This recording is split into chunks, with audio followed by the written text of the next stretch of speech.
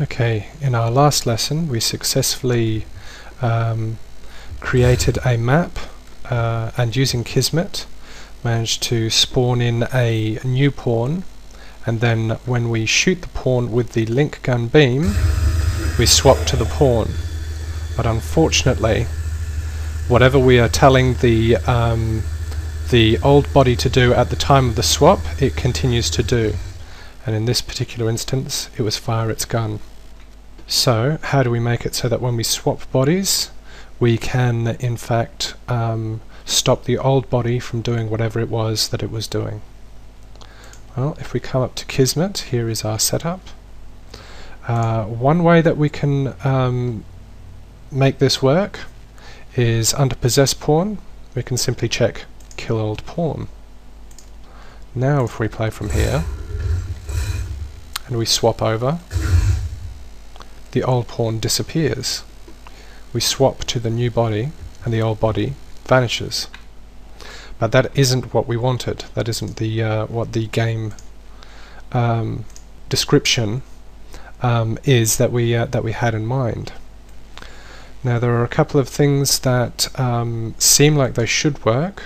Like if we come into new action and AI and we pick things like abort move or freeze or stop firing, these look like they would work, but they don't. The reason for this, I think, is because it requires some sort of AI or controller for our old body, and seeing as we've just left our old body, the body is left without a controller, so it can't run animations. And so, after a lot of trial and error and a lot of experimentation, I finally came up with a way that seems to work. In order to get it to work, I am going to come in to the content browser and create a new UI scene. The name that I'm going to give this UI scene is flush input. Now this is the UI scene editor, and if you want to create UI scenes, there are plenty of videos online that will show you how to create UI scenes, but for this lesson we're going to create something very simple. We may revisit UI scenes later on in this unit, but for now all I want is a UI scene that has this checkbox enabled, and that is flush input. And you can see by the tooltip it says controls where the keys being held down, such as when the player is firing, should be cleared when this scene is opened. That's exactly what we want to happen when we swap bodies. We want to flush input from our player. So making sure that this is checked, we will uncheck some defaults such as display cursor, because we don't want a cursor on screen, and also we will uncheck pause game while active, because we don't want this to pause the game. In fact, it would be best if the player never knew that this UI scene actually existed. Here's an old UI scene from a previous video. I'm just going to delete that.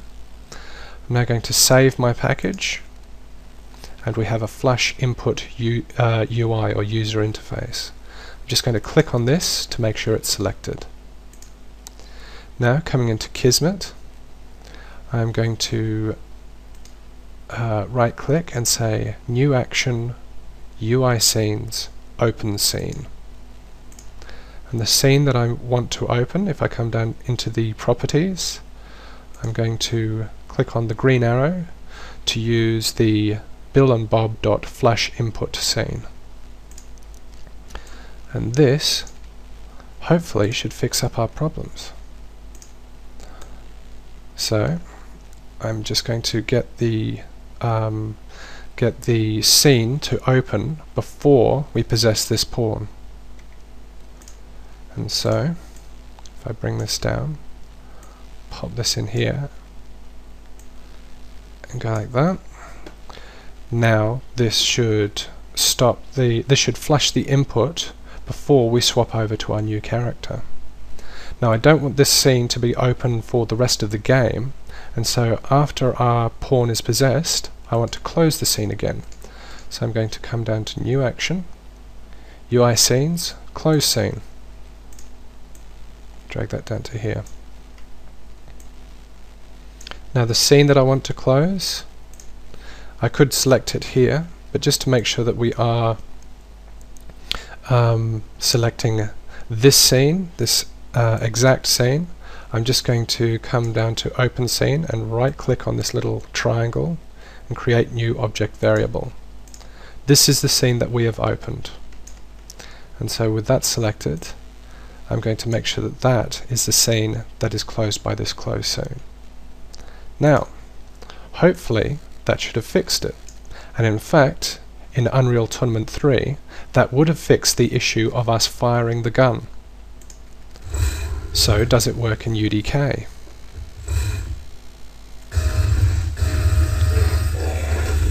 No, it doesn't. The reason for this is that UDK is actually a lot more efficient than UT3.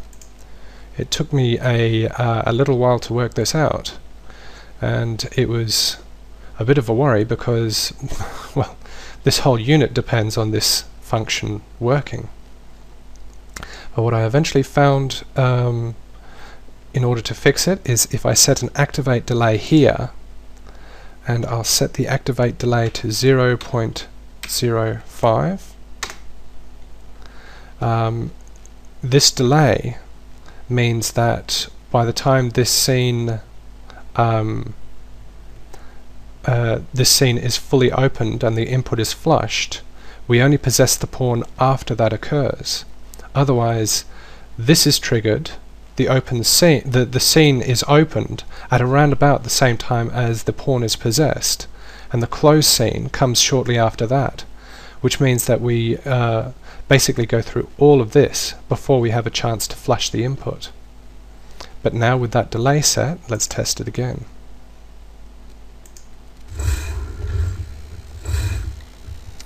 And there we go. He stopped firing.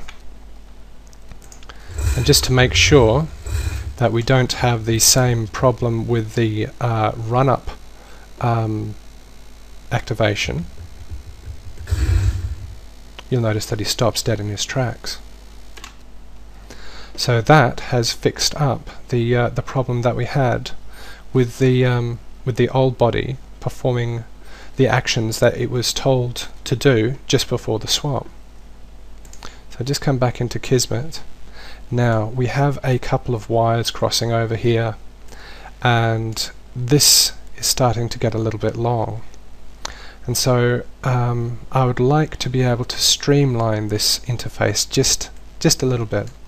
We'll go into actually splitting this up in a future lesson, but for now there is one thing that I would like to do. First, I'm going to come down to the object variable that we have from the spawned, which is the actual spawned pawn that we have created, and I'm going to give this a variable name. The variable name that I'm going to give it is Bob. Hello, Bob. Now, because we have given this a name, we can actually use that name in order to attach anything that was attached to Bob without drawing a wire all the way back to this this node. We can do that by coming down to New Variable and Named Variable, and the name is Bob, and you can see that little green tick there. That means that it worked. So now I'm just going to break that connection and connect that there. I'm going to select that, Control C, Control V, create a new version of Bob, bring him over here and link him up there. And now Bob can go all the way back there, and it should still work. Let's try that out. Yep, everything's working fine.